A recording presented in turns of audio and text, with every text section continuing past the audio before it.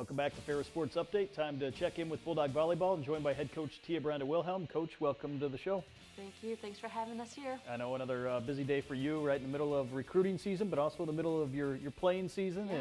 Yeah. And talk about maybe that balance here at this time of the year, which is a little unusual. It is very unusual. Usually this time of year, we're training a lot, so we're doing, like small group training, or we're practicing as a team, but we're just going to play scrimmages. So it's just about getting better as a team and just improving as players. But now we're like actually playing games that matter and go into your record, and they're giving away a trophy at the end of the season. So everything really matters. But this is also our heavy recruiting season. So we're not able to go on the road and watch the recruiting as much, more because we're playing than necessarily COVID rules or anything. I think we'd be able to get out there and see the kids because they're all playing in their clubs and stuff. But so we have to watch the video of them playing, and then we watch our videos, and then we watch our upcoming videos of our opponents. So it's a lot of that, and then just kind of running around. We go to some of the footage from this past weekend. Obviously, you took on Michigan Tech and a tough opponent that really played well here on the weekend. Yeah, they did, and I think at times we played well too. So it was there's some good out of it. Obviously, you get 2 L's, and it doesn't feel very good. But there are some things that we did well. I think Tech played well the whole weekend, the whole time, and so there weren't really any times where their level of play faltered and we could kind of gain foothold. But even with feeling like we didn't do a great job this weekend, we still. We lost in 5, we lost in 4. We were kind of right there. So there's definitely, there's some things that we can tweak up, but there's also a lot of things we can look at and be excited about going forward. Obviously, you got off to a strong start here in Friday's match. Won the first set. They came back, won the second set, but again, your team responded and took a 2-1 lead in the match here in the third. Yeah, that's great to remind me that, Rob. I appreciate that. Yeah, but, we were up 2-1, and then, we just had. We'd be playing along and we had some moments where I just kind of fell apart, which is what we've been seeing. I mean, we're pretty inexperienced, and so you know that as a coach that's going to happen, and when you're in the middle of it, it's just a little harder to handle. But I like how our players responded. I think that they responded by looking inward to each other. Like not into themselves so much, but really looking to their teammates, and I think that's the sign of a really healthy team and a team that's going to grow and get better. Obviously, Michigan Tech, a team that has a lot of returning experience and certainly some talented players. Yeah, like everybody's coming back, so we could almost just use our scouting reports from last year. I mean, it was. Yeah, everyone's back, and they played, those kids have been playing really hard for a lot of years, and, they have a whole group of kids that have been starters for 3 or 4 years, so. Obviously, a challenge after you dropped that first match to come back the following day and maybe put your best foot forward. Maybe talk about the way your kids responded going into Saturday's match. So I thought we responded well on a team level, for sure.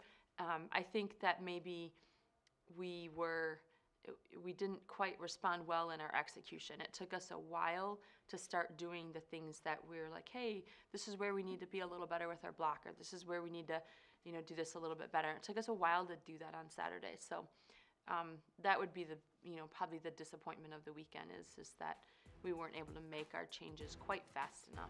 Obviously, in Friday's match, it was you guys that got off to a quick start. Here, they get off to a quick start, but your team, again, didn't quit after dropping the first couple sets, came back and won the third set. Yeah, won the third, and I felt like we finally were starting to do things a little bit more right, but we, just at that point, it was maybe a little too late, so. Obviously, going this weekend, Katie O'Connell leading you on Friday's match, but you've had some other kids that have stepped up and certainly posted some good numbers here on the weekend. Yeah, I think it was nice to see that as we played on Saturday, it was nice to see that our middles kind of got back into the flow. I think it'd been a couple weeks since they really hit well in game flow, so that was really nice to see. How important was a trip like this in terms of the bonding experience, having that long trip to Michigan Tech? Yeah, that's the thing. Like in this incredible time that we're in, to have the opportunity to go be on a bus together for 8 hours and to be in a hotel for a few days together and to share those meals. I mean, you hate losing, and at the same time, like, it was just great to be on the bus and to finally have a chance to, you know, to be together as a team, you know, in a way that they could just spend time together, get to know each other, keep, you know, really building the relationship. So that part of it was pretty awesome.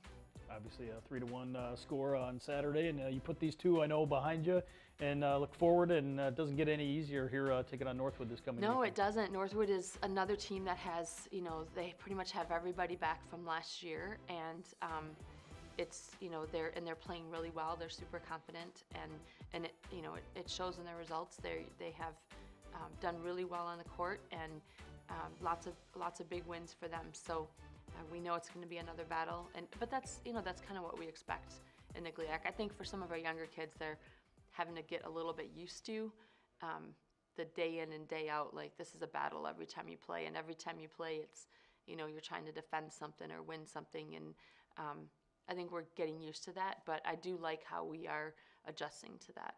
So. Obviously a little different this weekend, a home and home situation, Yeah. where you go to Northwood on Friday and then back at home to take on the Timberwolves on Saturday. Yep, and so that's with our travel partner in the GLIAC. So the weekend you play your travel partner, you're just, you know, you play one home and one away. So, which is kind of neat, because it's nice to be, you know, to get a chance to have that other home game. Obviously 3 weekends left here in the conference season before the GLIAC tournament. What are you hoping to see in terms of the progress of your team here moving forward? I wish we had like 6 or 7 weekends left. I mean, I just feel like we're starting to get better now. You know, I think for us it's so coach speak, but I just think we're just trying to get a little bit better every day, and you know, that's exactly what we're doing. And I think, you know, we're a little younger, so we can get, maybe instead of just 1% better, we maybe are just trying to get 2% better. But I think in places that we've really focused, we've made really big strides, and, you know, we're doing really well. And now we kind of got to go to that next level and improve a few other areas of both our offense and our defense. Well, Coach, thanks for being with us today. Absolutely. And best of luck against Northwood this coming weekend. Thank you. That'll do it for Ferris Sports Update. A reminder, you can follow all the action and get all the results online at ferrisstatebulldogs.com. Have a great week.